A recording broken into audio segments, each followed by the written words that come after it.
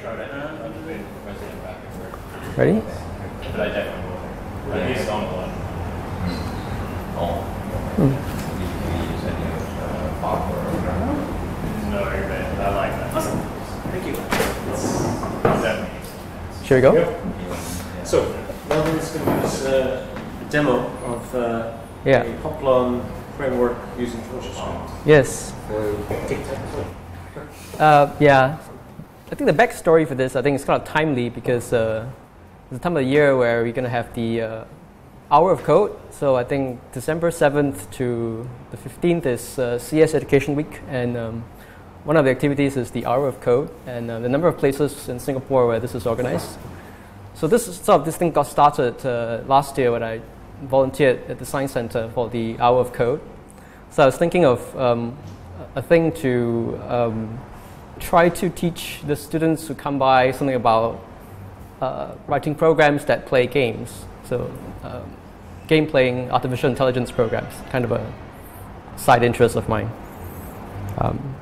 So okay, I thought, okay, let's try playing tic-tac-toe then, because that's maybe most games that kids know, so you don't have to explain to them what the game is. But then the question is, how would you get them to create a tic-tac-toe program, right? Because these are like primary school children. They don't really know, they can't really type. I mean, they don't have like the hand-eye coordination to even like type.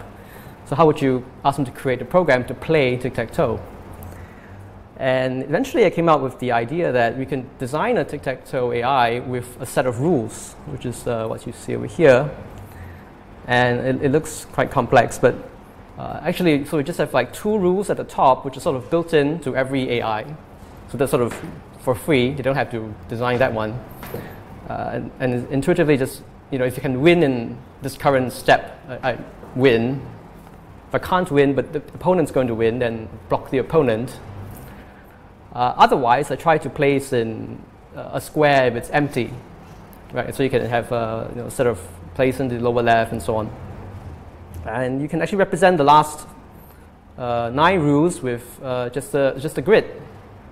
So you put a 1 means if you check this square first. If this square is empty, you would place your mark there. And if that is occupied, you try to place in the square number 2 and so on. So the first 2 rules combined with these 9 rules gives you a complete tic-tac-toe playing program. Does that make sense? So this will be able to play as a program. Okay, so I thought what would be some way for us to evaluate or study like how well. Of course, we could sort of play with the students or the visitors interactively, right? You ask them to design a program, essentially by filling in 9 numbers, and then you can ask them to play with you, and you can ask them to try to simulate the program, which is kind of nice for thinking about how the sort of rule-based system works.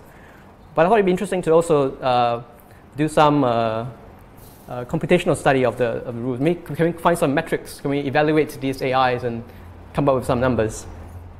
So I wrote a sort of Clojure program to do that, which I'll try to show you now. So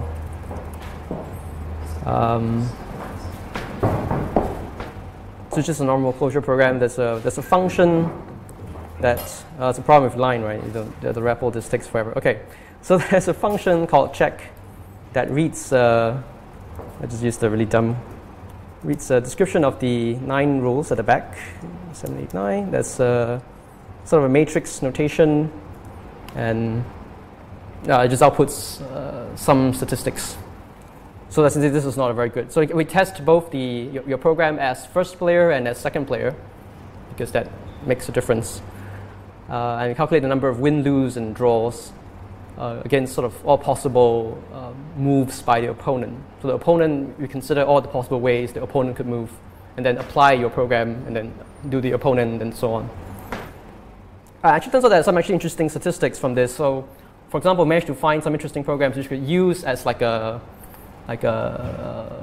challenge to the students. We can give them one where we know that it has exactly 1 way to lose when going first. We can ask them to find, okay, what's that way to win the AI and so on.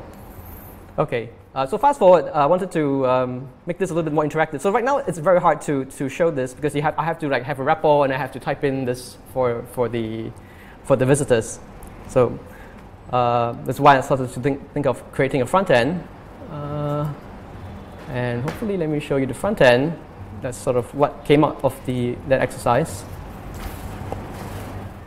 So it's basically what you saw just now, but now it's sort of on a website.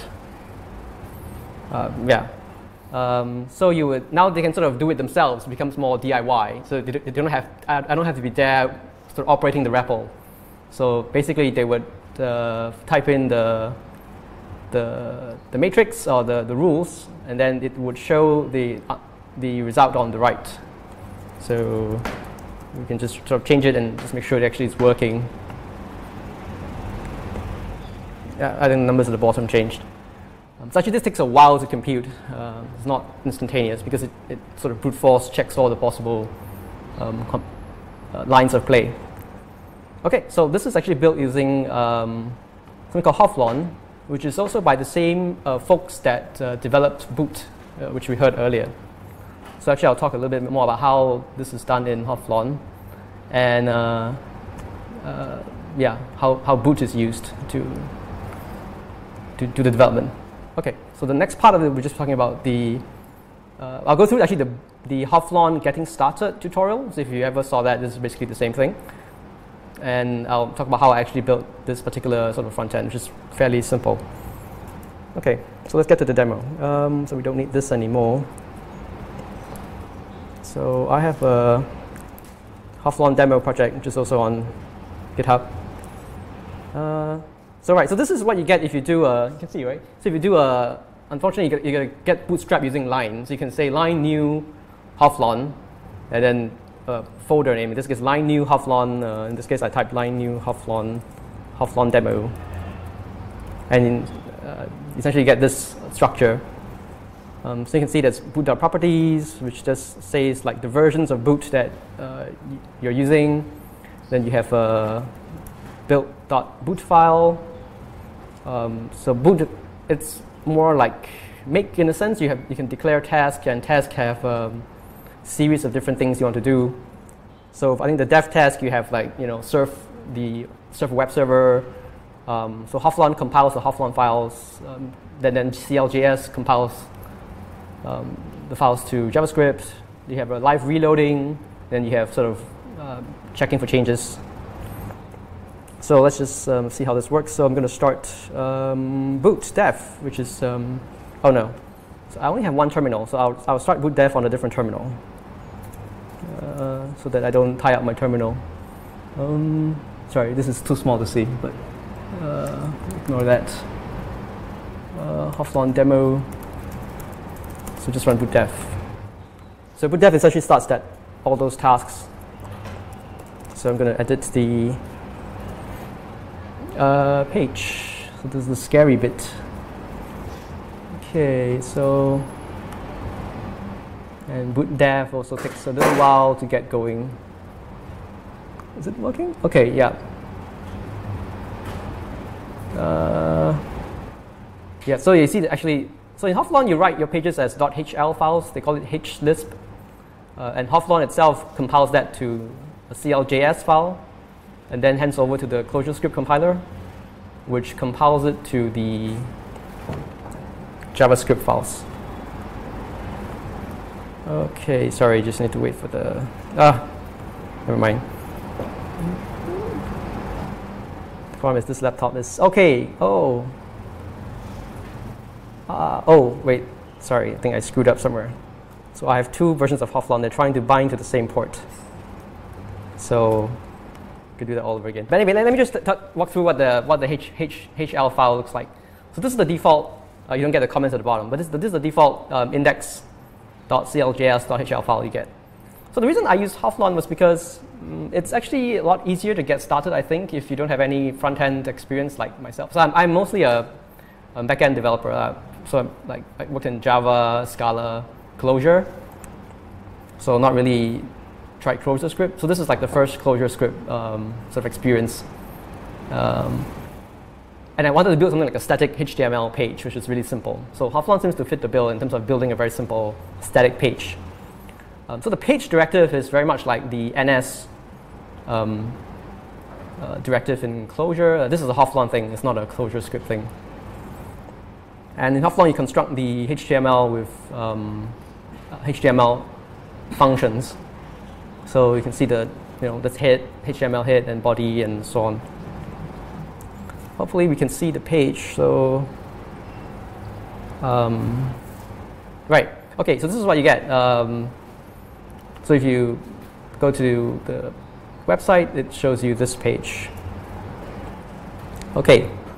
So the thing about Hoplon is it integrates with another library called Javelin, which is, I guess it's kind of easily described as spreadsheet programming or functional reactive programming if you're the academic type. So I think the demo goes, if you can define a cell. This is exactly like a cell in, I think the analogy is really, they're using the analogy of a spreadsheet. So in a spreadsheet you have a normal cell, right? So you could declare this cell, then you can include it in your HTML. So, right. Notice I didn't have to refresh, right? Because I guess they're doing the automatic reloading via WebSockets. So you see the value of the cell. So that seems kind of boring. So you can actually interact with the cell with a button. Click, swap. The cell is kind of like an atom. So we can say swap click ink.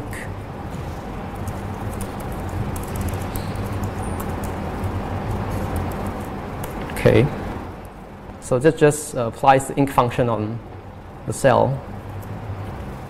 So if you, well, what you would expect, it increments the button, right? So I think the thing to say is that it doesn't require that much code to get some kind of simple interactivity going on in Hoplon. So this is just declared the HTML, and I declared that I just obviously have a handler that says when you click the button, it runs this Clojure function or Clojure script function.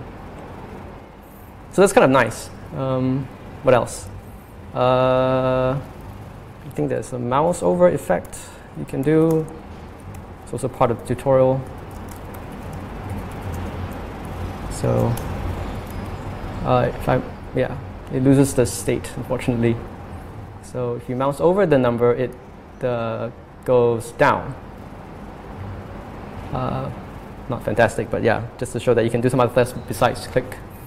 What else? Okay, here's where it sort of gets more interesting. Okay, so you can declare something called formula cells. Click even question mark, and that is constructed with cell equal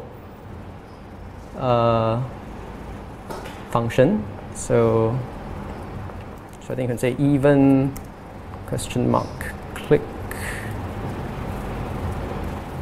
Hope I got that right. And then you can render that to text. Even. So there's it's like a templating language in there that works with the text macro. Right, did I close all my? Yeah, missed one. Okay, let's see if that works. So yeah, right. So what happens is the click even cell is called a formula cell, and it depends on the click cell because it uses the click cell in the expression. So Hoplon, or rather Javelin, figures that out and knows like it will update click even automatically when click changes. Notice we only change click, right? I mean, in our functions, we only update the value of click. and click even is calculated for us automatically. Just like in a spreadsheet, right? If you have a formula in a cell, and if you change one of the dependent cells, the value of the formula gets updated automatically. And that is exactly what they were going for, which I thought was a very nice, simple analogy. If you're building a not too complicated website like I was doing. Okay, what else? You can have further, like, more complicated stuff, like colors. That depends on the click, the evenness of the click. So maybe color is a cell equal if oh no, click even, red, blue, otherwise red. Oh, sorry, thank you. Then we can style the text, style cell equal stir color colon color, right, something like that. Fingers crossed. So the property of the text, the color property depends on the evenness of the value, right? And what else?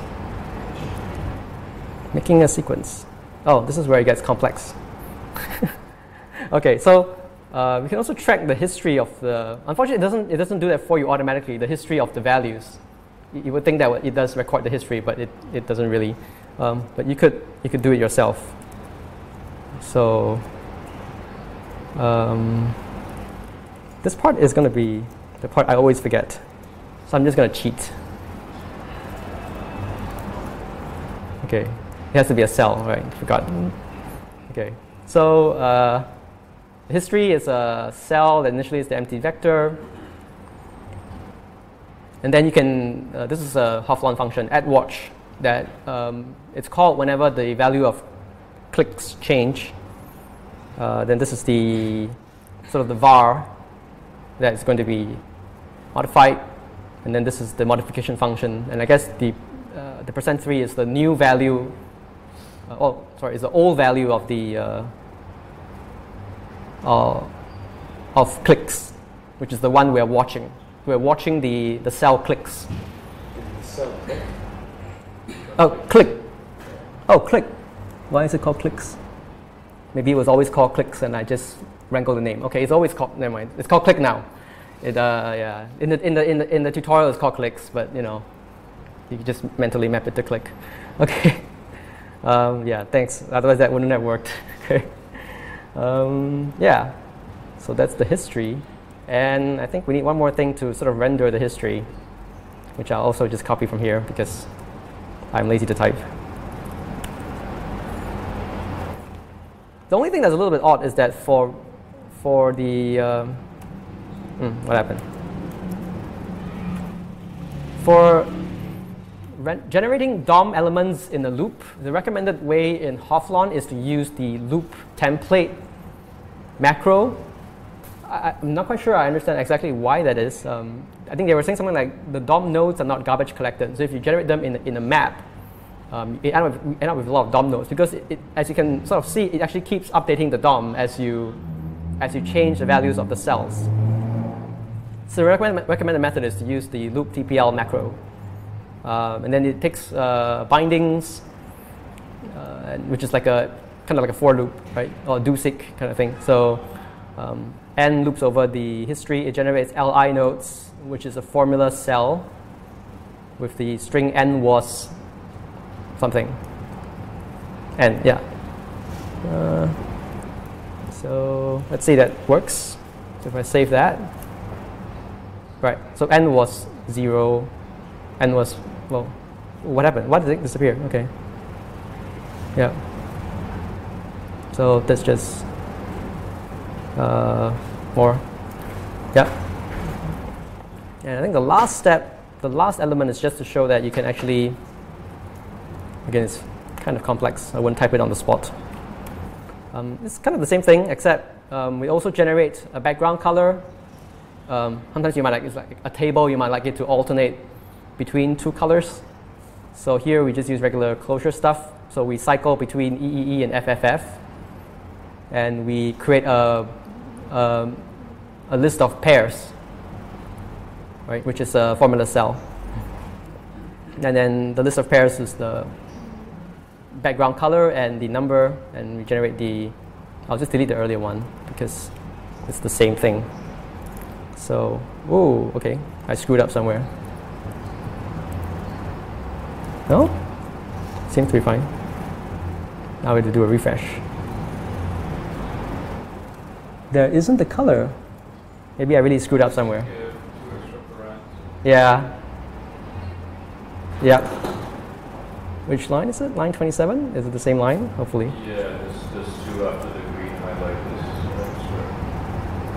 Whatever. Just remove two parents. Two closing parents. So, oh yeah, this is because the OL had the additional two. Yeah, okay, as you see, it reloaded, right? So you may not be able to see the background actually, it's rather faint. It's just so the application of styling and I guess here you just have to be careful, like you have to make sure that you use the cell equal formula that ensures that it regenerates all the values correctly when you update the sort of the model, which is in this case just a single cell. Of course, your model can be a lot more complex, like a tree of stuff. So here in this simple demo, it's just a single number. Okay, so that's the demo, which is essentially the getting started tutorial.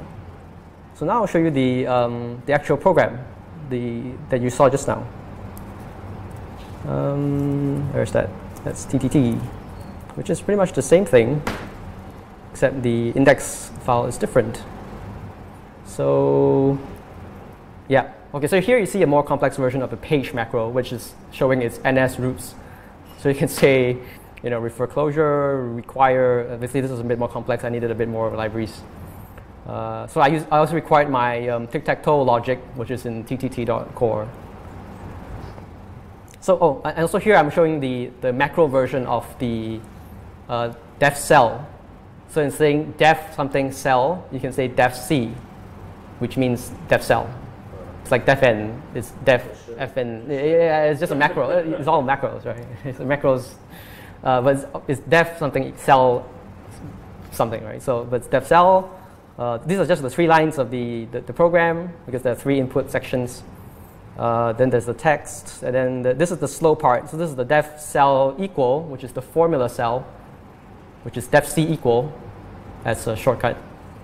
This is the statistics, right? The how many wins, how many loses. So this is this computation, which is actually a bit slow. Yeah. So in Hoplon, you can just return DOM nodes from functions as well. So if you have some repetitive DOM structure, you can define a function and then just return the DOM node as the result.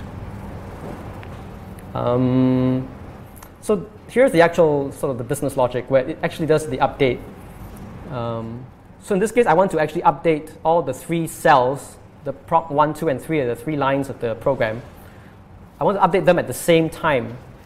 That's why I'm doing it in the do sync block. Here I'm essentially doing a reset because I want to just stick the new value, right? And I also change the text. And yeah, here's just like a small trick to do the actual update stats in a separate loop so that the DOM actually gets refreshed. So you see the please wait, and then the slow update happens later. So it doesn't block the rendering. And this is just the rest of the HTML, which is I guess here I'm just showing you can actually use like Bootstrap, for example. If you put the CSS in the assets folder, here just referring Bootstrap CSS using some Bootstrap classes just to make things look a little bit nicer. And have this 2-column format, which is really hard to do otherwise in HTML. What else? So yeah, I mean, it's quite standard. So there's an input field, which is a thing I defined earlier actually. It's a function. Returns an input type. text box and think this is the default value. And this is the ID of the field, which we need to use later to extract the string to push to the computation. Yeah, and then the actual button that does the update, that will actually do the reset into the cell. So that means as you type, it doesn't change. It's only when you click the button. And then, yeah, so this is just to render the results, right? So using the text macro to extract the, to compose a text string that, like the human readable description and the value inside the structure, which is called stat, which is the formula cell. So stat was the formula cell, and here we're extracting a nested structure, right? So get in stat as first, so win as the first player, lose and draw and so on, and as the second player, win, lose and draw. So I think this is still running, right? So pretty much what you saw. Yeah, I think this is still, is this still running? No, because I had to kill that to run the other thing. So let me just go back to that one. Boot. So there's also a boot prod, I think, that generates the static HTML and CSS files, which is actually what I use for the actual demo. So I generate the static files and just upload them to some static hosting. So it's just basically three files. I mean, I have the CSS, which is essentially bootstrap.css. So doing the boot stuff, it seems like it's faster now. So yeah, it's just this laptop is a bit slow. But anyway, once it got started, it's actually fast. That's a typical JVM problem. Yeah, okay. So basically what you saw just now, I think.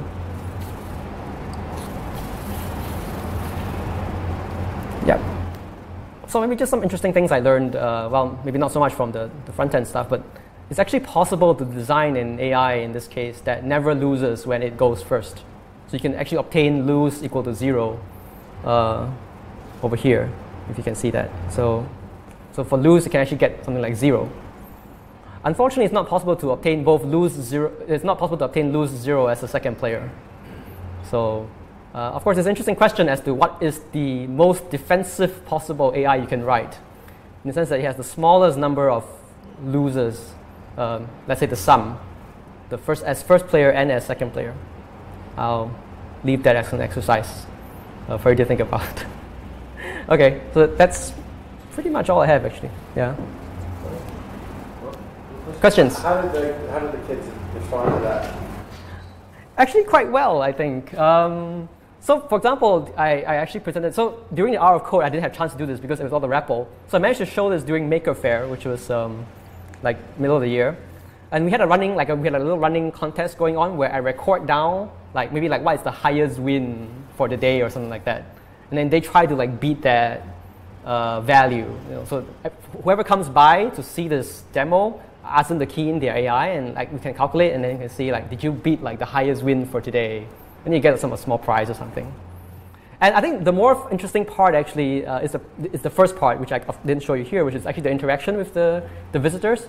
You can ask them to, so first of all, you can show them how it works by you play against them, right? So they'll play as themselves, then you be the AI, right? You simulate the computer. And then you ask them to do the same thing. So you ask them to write, and you ask them to simulate the AI. And then the most interesting part is you play using their program, and you ask them to beat it, find the bug almost, right? Because it's. You realize you ruined an entire generation. It's well. Sorry. So it's pretty interesting, especially the part where you ask them to try to find a way to beat their own program, which is I guess for me I was trying to get the idea of debugging, right? You're finding the weak points, right?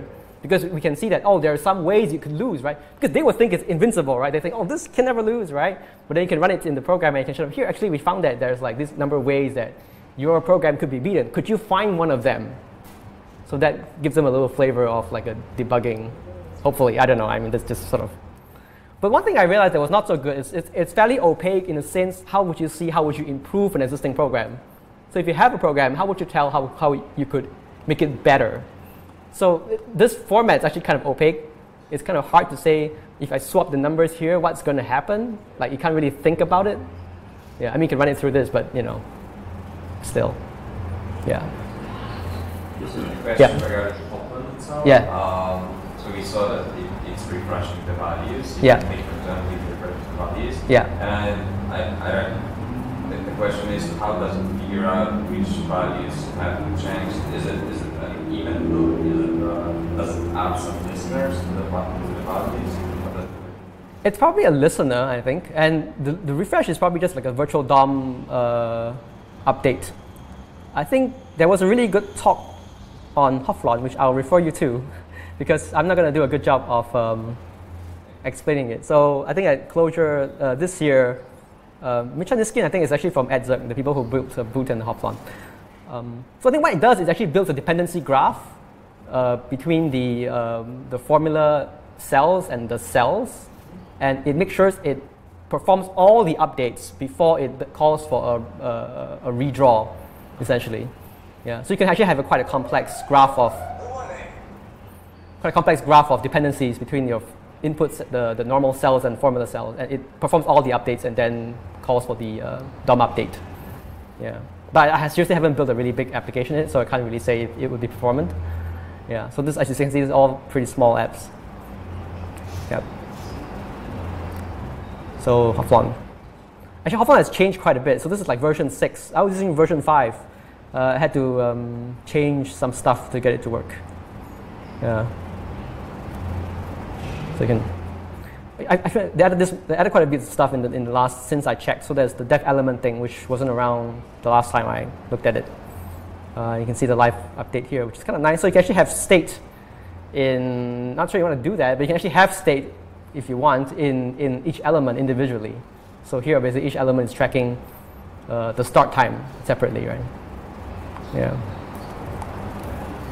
What are the page-based web frameworks out there right now? What the what? Sorry. The the types of web frameworks where you basically say def page. Like you said that this was easier to use because it was easier for a non-designer to use. Which are the other ones you looked at? I looked at reagent as well. I think I talked about reagent, and obviously Ohm and all this other stuff.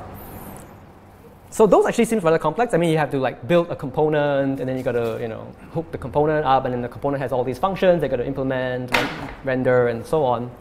So so it seems a bit overkill for what I was trying to do. I was just trying to build a very simple page with a simple click the button and this thing updates. That's it, right? So so to me that Hoplon was simpler because I could just express the HTML, as a Lisp structure, and then just have the data sort of embedded in there, and then it just updates for you. Yeah. So obviously, I think if you have a complicated app, you definitely want to perhaps have components. I would think that definitely helps. Yeah. Have you looked at pedestal? Sorry? Have you looked at pedestal? No, I have not. Yeah. But pedestal, I think, is more of a back end. I'm not sure they have a front end story. They did, but they deprecated it. Okay. Because of all the reactive. Ah, okay. Right. Yep. All right. Thank you so much. Yeah. Okay.